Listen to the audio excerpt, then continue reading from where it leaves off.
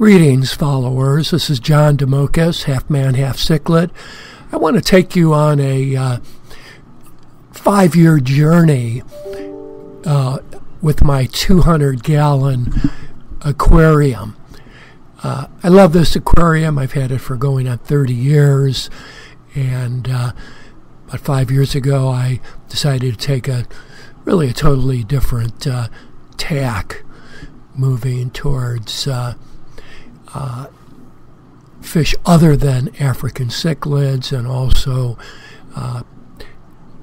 starting to build a living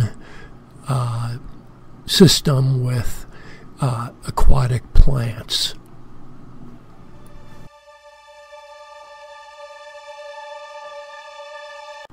We started out with angelfish, and this is my first live plant planting, which is anubias, and the focus was also on cholla wood, a type of driftwood that I collected in Mexico.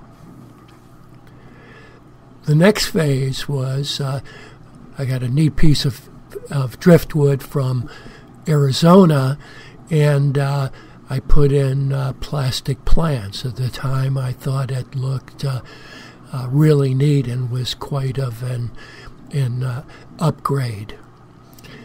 The next phase was when I eliminated the plastic plants and went back to floating plants, which was water lettuce and also anubias plants that were attached to a large piece of driftwood.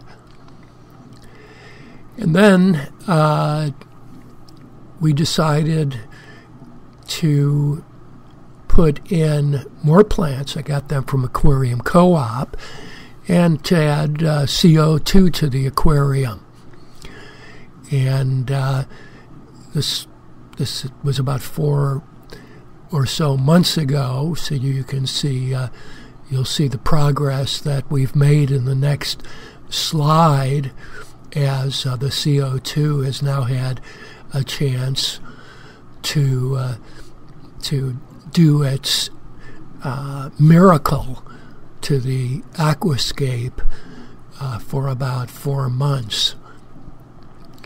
You can see previously that the plants that were small in the baskets were showing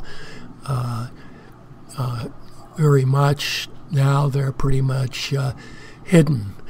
I've also expanded the fish collection to include Australian rainbows to have some color contrast with the Geophagus spheni and the plants.